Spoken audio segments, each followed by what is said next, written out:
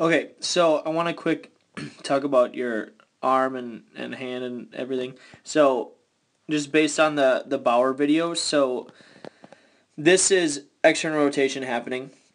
I really do think you can get more here, okay, and that's going to come from the lower half. It's right. This is a reaction, okay. So our hand is supinated, naturally supinated as this is happening, okay. And as you release the baseball, you should be pronating through it, okay.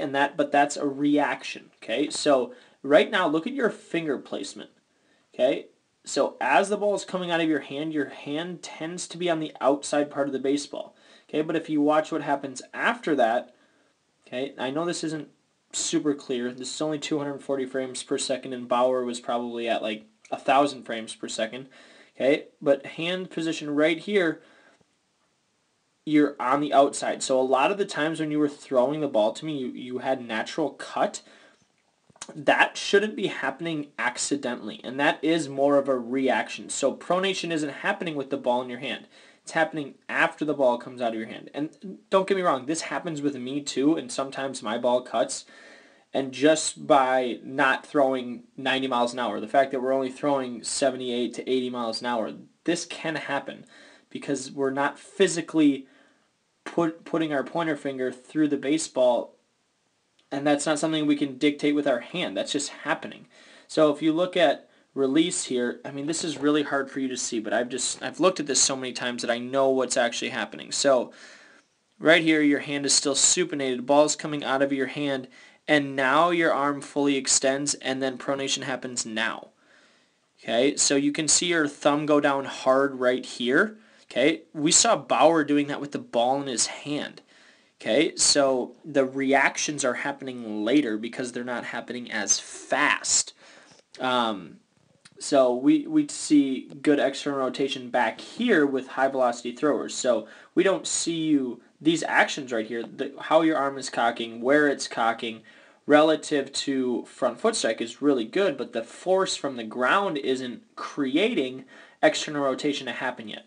So notice your arm is still straight up and down. It doesn't start to lay back until right about here. Okay, so now we're still up and down, and then external rotation happens. Where high velocity throwers, their external rotation starts here. Go to YouTube and type in Glenn Perkins slow motion, and you're going to see what I'm talking about. His external rotation is happening right now. Okay, and that has all to do with what his legs are doing.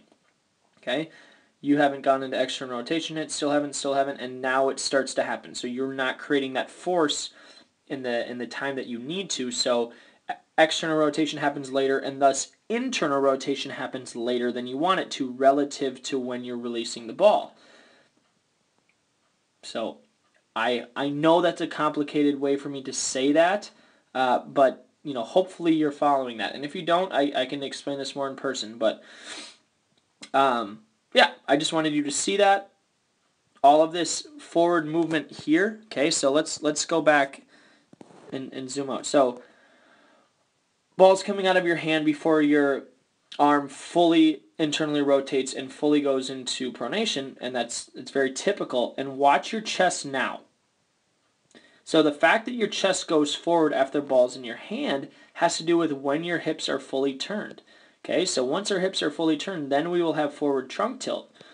And so the best throwers are doing that with the ball still in their hand. So you'll notice that a lot of the things that we're looking at, a lot of the things that we're seeing, Danny, they're the same exact movements, and they're just not as timed. They're not timed as well as a high velocity thrower. So it's learning how can you enhance your movements. How can you do what you normally do, but do it better so things happen faster. And there's more hip to shoulder separation because you definitely do have the actions. It's just about timing them up a little bit better. So anyway, I'm going to leave it at that for now. I'll try to post the other ones without saying as much, but that gives you an idea from behind.